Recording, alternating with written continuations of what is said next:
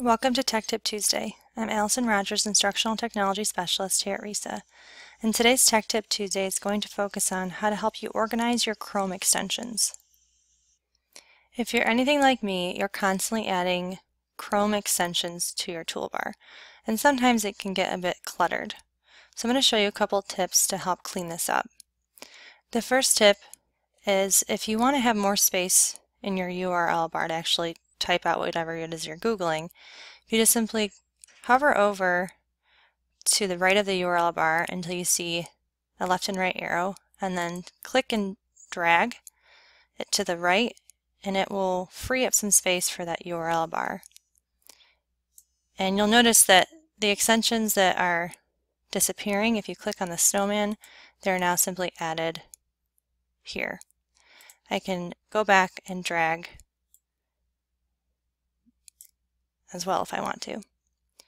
Another tip, if I wanted to move maybe one specific extension at a time to this list, I just simply need to right click and select Hide in Chrome Menu.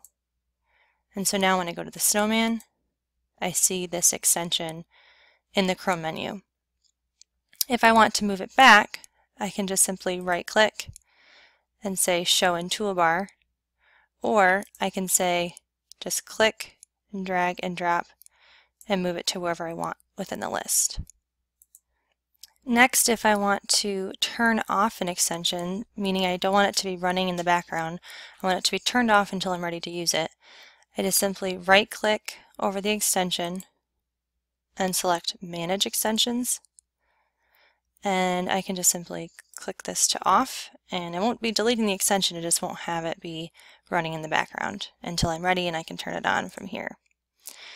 As referenced in a previous video, I can also do this a little bit quicker for multiple extensions by using the Extensity Chrome extension that's likely already added to your toolbar. If I click the extension, I can just simply click on an extension, and if it's not highlighted, that means it's removed from my toolbar, and I can click it to bring it back. So it's a quick way to just add and turn off extensions in a one-stop shop.